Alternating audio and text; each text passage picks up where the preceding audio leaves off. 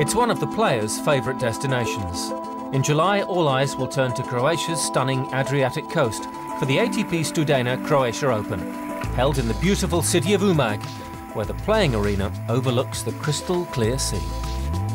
It has an image that is always associated with summer holidays, with entertainment, with people that actually come here to relax and have fun and do things they can't do throughout the year, which is to have a good time.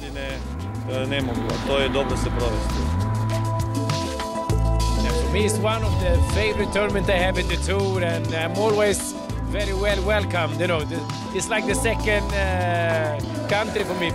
I think this tournament's organised in an entirely different way from all the others. Everyone who likes sports and leisure, who likes to have a good time, they really have it all here.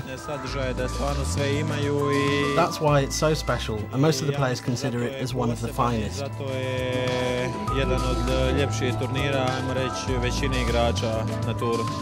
Known as Croatia's gateway to Europe, Umag's warm climate and superb facilities ensure a stellar cast of players each year.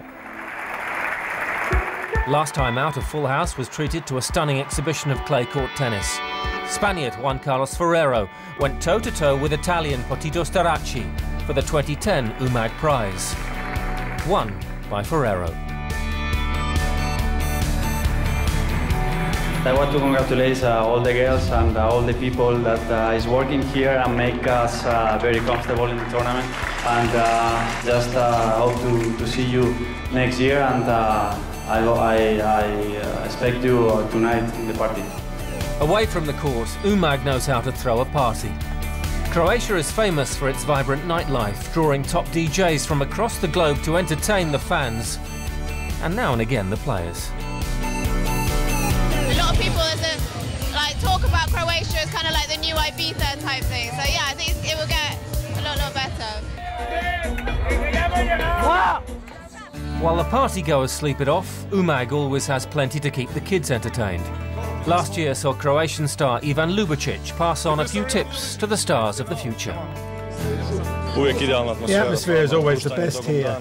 You relax during the day, and then in the evening, when the matches begin, then it all happens. All the players are well prepared, ready to show their best. The ATP Studena Croatia Open offers more than world-class tennis.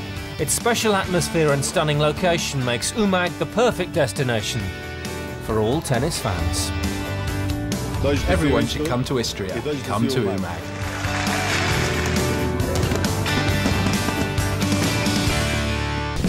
Next week on ATP World Tour Uncovered, it's the first ATP World Tour Masters 1000 event of 2011, and we're behind the scenes at Indian Wells.